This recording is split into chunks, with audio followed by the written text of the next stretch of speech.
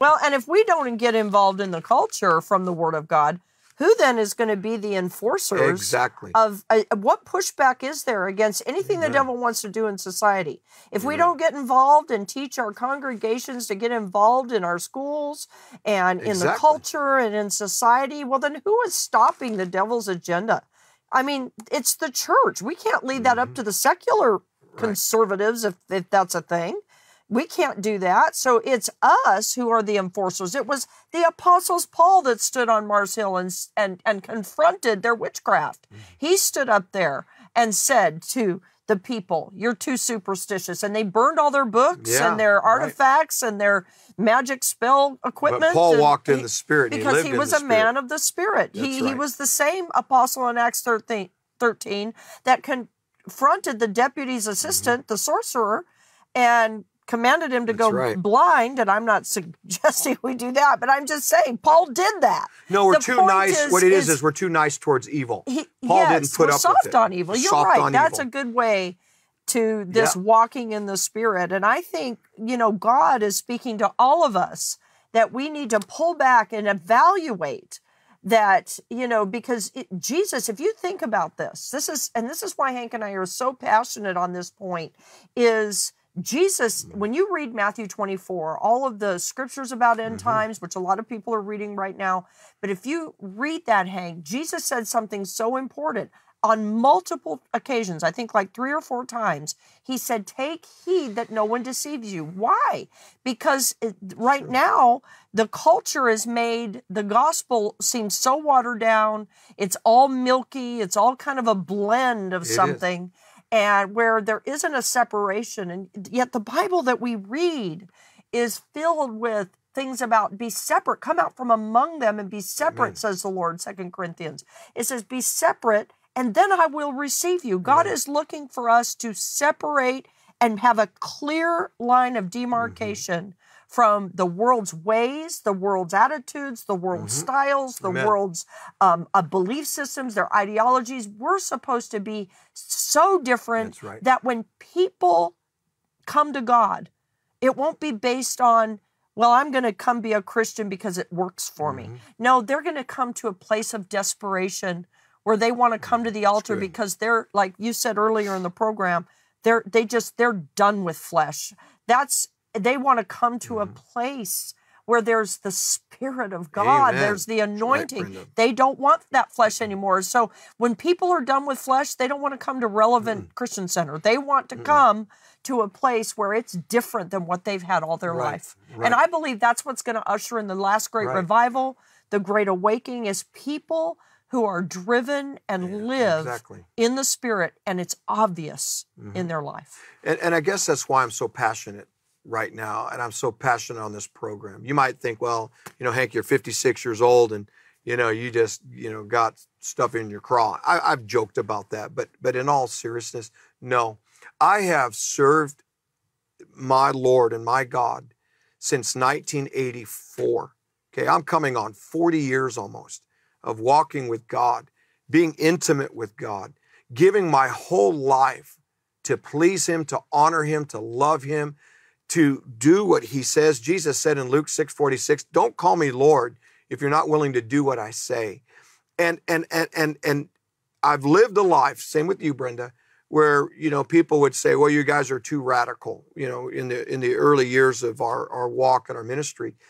And yet I would watch them and I think, okay, they're calling me too radical, but yet when I look at their life and what they're saying is acceptable, I'm not judging them. Jesus said you can look at someone's life and judge their fruit. I'd be like, well, why do they think that that's okay to act that way, talk that way, or some of the things that they would, entertain or bring into their home for entertainment, or go to the movie screens and watch by ways of entertainment? They all thought that it's good, yet I'm considered the radical one. But I realized something. It's because there's a war, Galatians 5, the flesh against the spirit. That's what the scripture says. And I chose since 1984 with this girl when I married her in 1989. Brenda and I set ourselves to be people who will absolutely do our best before God to walk in the Spirit, to live in the Spirit. And when you live that way and, Yes. and it becomes your life, it becomes your walk, you will look at things of the flesh and it's like, I don't even want it.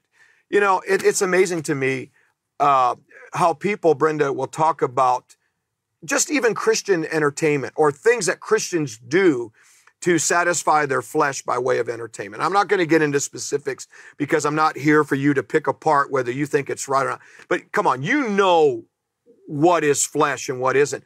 But my biggest argument, and it's always what we used to have through the years, musicians come in and they would all want to play what they heard all the secular music play when we first started, you know, and all of that. And then they started wanting to sing songs that were, you know, Christian songs, but they never pulled you into the presence of God. And I appreciated Pastor Christy and then later Shane, who she married, who would stand up and say, you know what? Why can't we as Christians get before God, get an anointing on us, and let God give us our own sound that comes from the Spirit, comes from heaven, give us our own words. We don't need to learn always from the world's way. And I feel like it's like even with cartooning and what I'm doing with cartooning, I don't want to look at all the things that the world is doing to try to get my inspiration.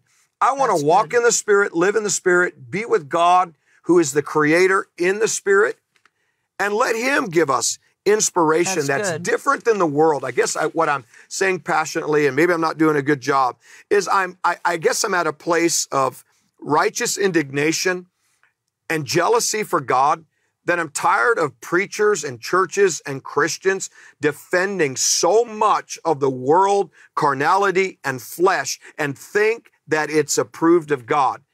That's good, Hank, though. We have to hear that. You know what I mean? It's made us a wishy-washy, compromise, and even, I hate to say it, sinful people. And yet I look and I think, man, the preacher that stands up and says, you know what?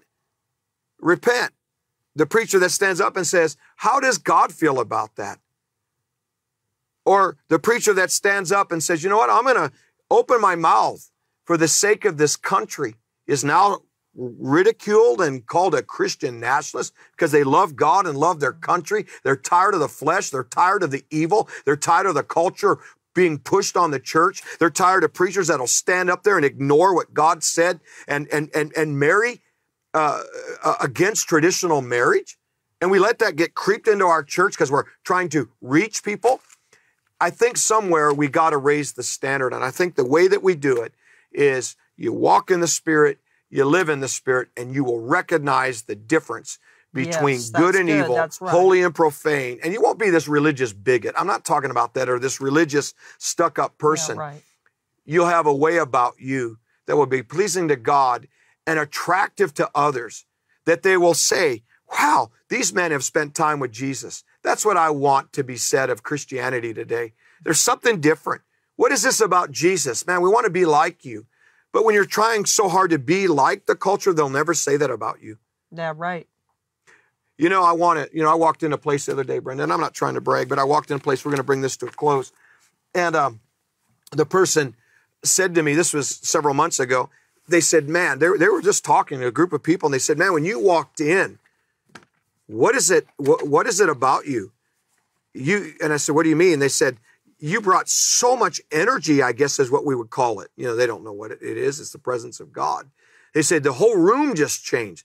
And I thought to myself, God, that's what I want. I want to walk in the Spirit. We should all be. And I live in the Spirit. Yeah. But I want to carry the tangible presence of God that people say, you know, you almost convinced me, like, who's that one that Paul preaches? With Apostle Paul, right. You almost convinced me to be a Christian.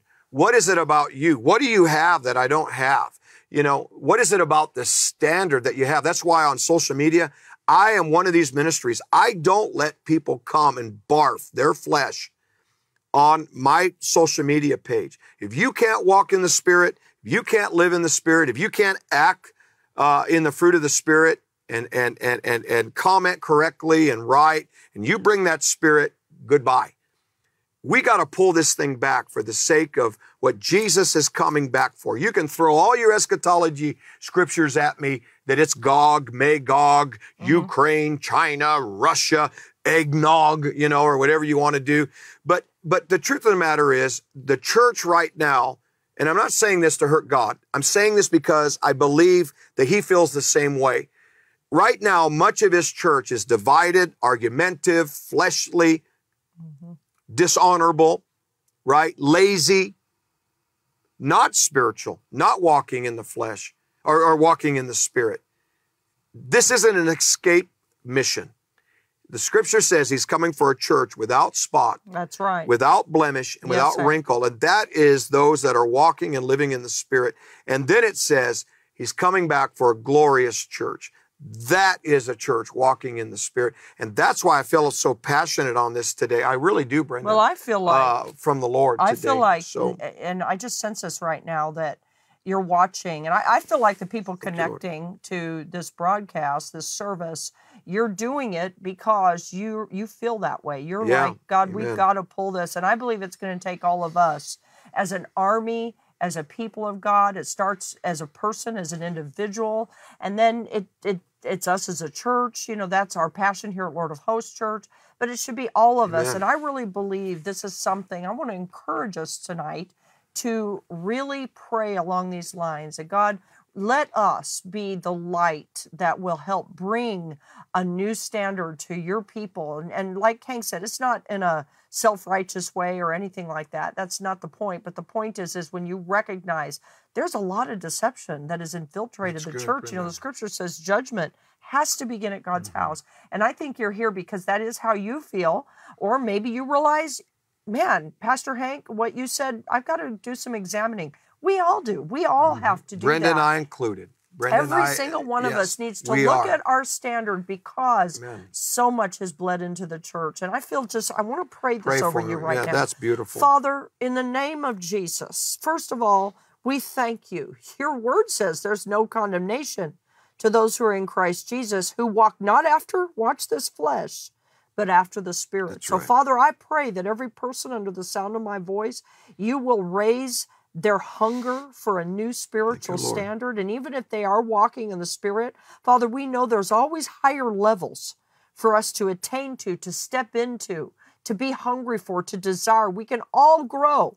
And I'm asking you, Lord, teach us how to be people of the Spirit and do it with taste and grace, but not compromise. Amen. And if there be any compromise in us, we ask you tonight, Lord, forgive us. Show us, reveal to us where we can make adjustments and changes. Because, Lord, we do believe you are coming back for a glorious church. And I just pray over the people right now. And I say, whatever your need is, whatever you're dealing with in your life, whatever you're facing, I believe God is going to show you the answer. He's going to show you how to get through it. He's going to show you how to overcome it. God's going to do that right now in the name of Jesus. And if there's anything that's between you and God, just get rid of it. You can repent of it. And guess what? God's going to come on the scene and he's going to bring you back to that. And if you're backslid or you're away from God, just repent and say, Lord, forgive me. I come home. I'm home. And guess what? God is there for you. So I just speak a blessing over you right now. And I say, you are going to get to the place in God that is in your heart, and God himself is going to bring you into total victory in Jesus' name. Amen and amen. All right. Wow. Very good. Thank you for what praying a for them. word tonight. Just, oh my goodness. I know. And I'm so happy you ended it by praying for these precious people. It's just a good word. Hank, thank you, I want to say, for just being a bold voice and always standing up and just speaking the truth. And I think it's needed right now in this Brenda? church. Something is driving my heart, and I want to say it to you. I read in Scripture recently where the Bible says, God said about himself that he is a jealous God. Yes, he did. And I said to the Father at that point, I said, Father, I am on a mission to discover what it really means that you are a jealous God. And if you're a jealous God, I'm going to ask you why. I'm going to discover why. But here's the thing. I am going to come to that level where I am jealous for you, like you are jealous for what you've said, who you are, and what you expect of us. That's good. That's good. And so I'm on a journey to discover, okay. And I think if you understand that God is jealous, then you're going to want to know why. God, why are you jealous? What are you jealous about? And I think powerful. that Very good. That's where my passion is. Amen. You know, yeah. That's good. So.